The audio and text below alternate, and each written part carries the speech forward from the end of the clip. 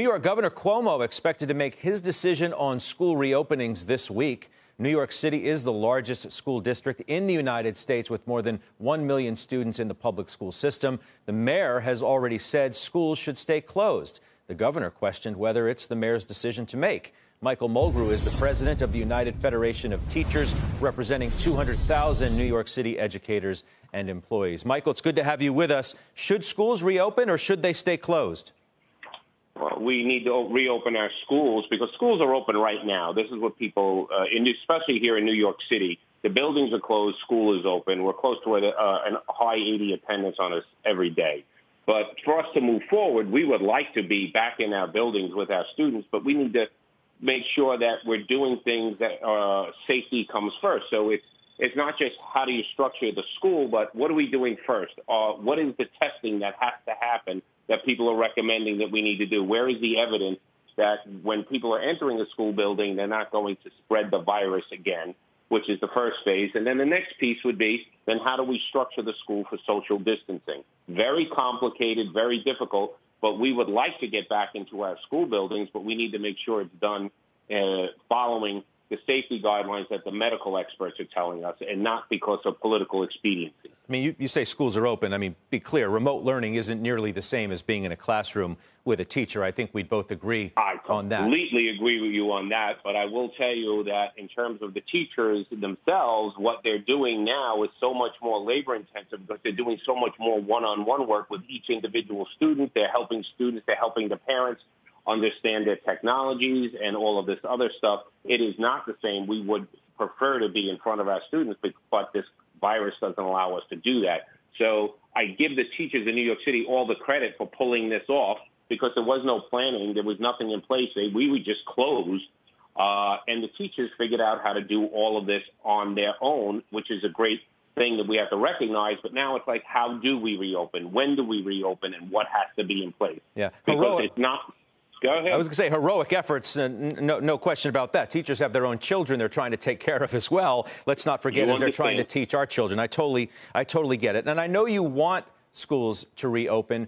Do you think they will because of all the issues that you just mentioned? This is why the frustration for us as educators are people are talking about reopening, and when they speak about schools, they just say, oh, we should reopen the schools. And the people who are saying it don't understand the complications that come into opening a school. So right now is the time that schools are preparing for next school year. Have anyone had a discussion? Are schools supposed to observe social distancing? I would assume that would be the case, but we haven't heard anyone say it. I don't think we're going to observe social distancing in all aspects of society except for schools. But then what does that mean to a school? Everybody remembers going to the school cafeteria. What happens when you change the class? Everyone's marching up and down the hallways. This is a problem. But we can plan for this, but all you hear in this debate right now is should we open or when do we open? Is it safe? And schools are child care services, which really upset the teachers when we're told that. Sure, here we are. We're near May 1st. What is the out date in the city of New York for the public school system? June 26th this year. Okay, so we have maybe a couple of months to go. Look, people always talk about the summer slide, what students don't learn and what they forget during the summer months. We're dealt with an overwhelming situation this time because we've missed so much time in and of itself. How do you think about that? How do we prevent our children from falling by the wayside from all the school they've missed and then the summer piled on top of that?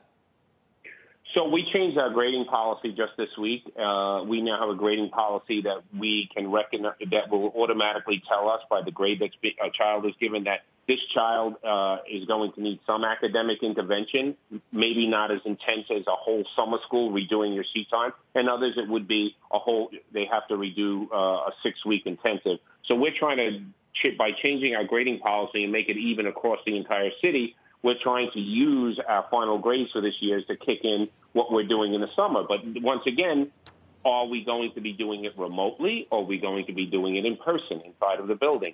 That question is still out there. And that's the frustrating part because we need to be planning this stuff. The educators the school staff, the principals, we need to be told what we're planning for, and we're really not getting that information from anyone. It's just we're going to open or not open, and I don't think they understand what goes into all of that. For sure. My kids won't be happy with my last question now, but are you giving any thought into, and I'm not in the New York City school system, but nonetheless, they won't be happy anyway. You giving any thought to summer schooling for everybody as a result of what's happened? From what we're getting from many of the teachers at this point, we do focus groups all the time. We're getting from some of them. Some of the students are actually doing very well. They're very good with self-direction, and they're handling the work, and they're definitely understanding the concepts that their classes need them to understand in order to say they have completed this work for that class. So we don't believe that should be the case at all. Yeah. But we do want to use it for those who definitely have been affected hardest by the virus, because just think about a teacher. If there's one device in a house, and you have 3 siblings and a parent all working from home, and the other 3 siblings are all going to school, we have to, we're doing teaching now at 8 o'clock at night. That child is going to need some summertime. We'd rather identify those children and actually use that time to help them and get them to where we need them to be to begin school next September.